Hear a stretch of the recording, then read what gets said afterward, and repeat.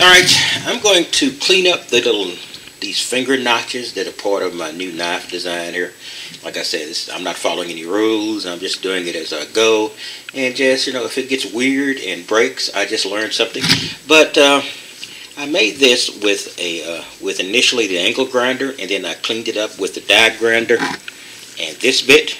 Now I've converted to this bit because this bit fits almost perfectly in this little slot, so it'll give me a little bit more uniform or professional look. So we're going to run this now and see how this works.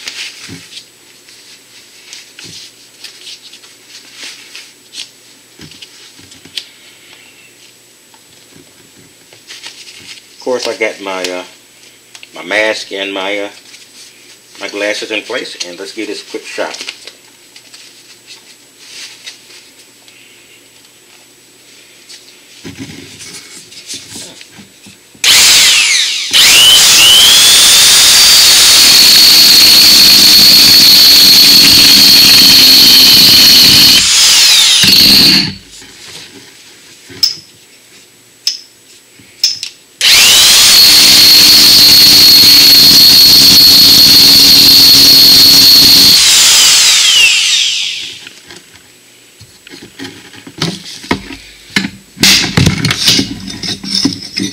Out, see how it looks. Yeah, a little bit more consistent there.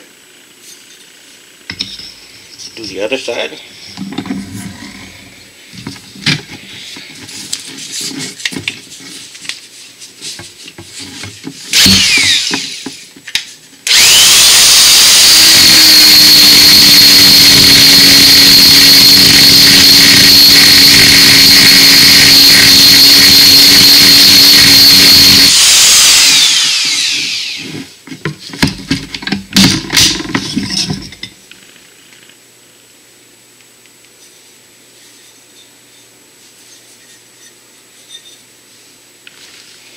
See, that's pretty close.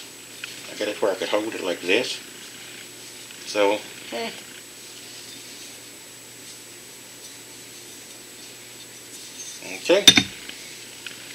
At that stage, now I need to start working on profiling a blade.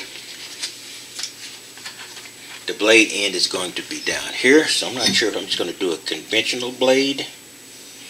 I think I might just do a conventional one because it's just the simplicity of it will work, and it's going to be pretty easy. All I need is something that's vaguely circular and a certain diameter, and then I can make the drawing and then cut to that. Alright, I'll be back at it shortly. Alright guys, if this looks unprofessional, I apologize. It's a Morton's salt container, and I'm going to use that to profile my angle of this blade. Alright, completing this with my Morton salt container here, I'm going to use it to make the little angle here. It doesn't have to be anything but the way I want it to be. And I'm just going to go from this point, and then I'm just going to just make a little simple little red mark to here. Okay guys.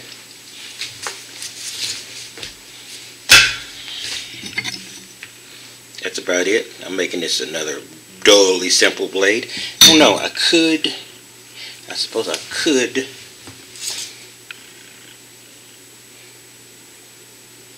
I'm going to put this in because it might not be what I do unless I could simply do this.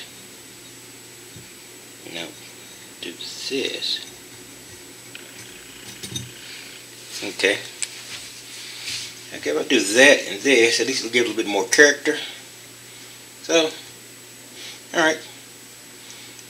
I'm going to have to cut that and then start doing some more grinding with my combination of angle grinder, my table grinder, and my die grinder.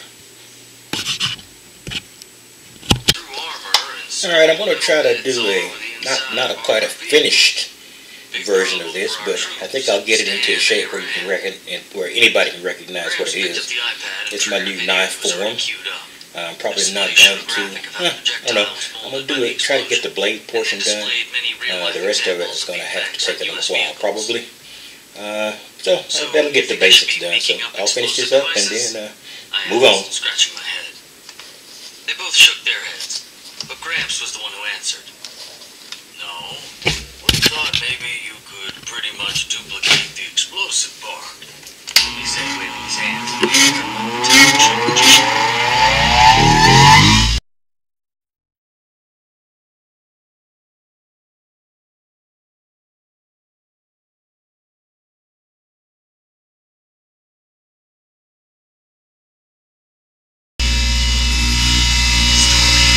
Well, it's pretty close to what I need.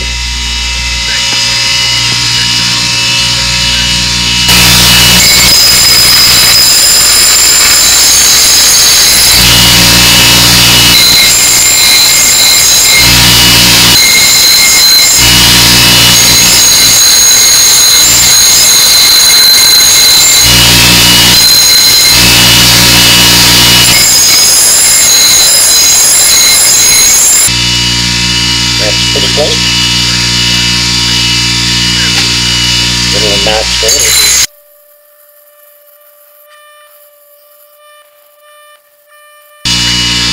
Okay. That ought to do it for now. Hey, I just want to show the current state of the knife after the video you've seen, or videos. And this is the current state. And it's not bad. This is the original knife, the one I've been working on.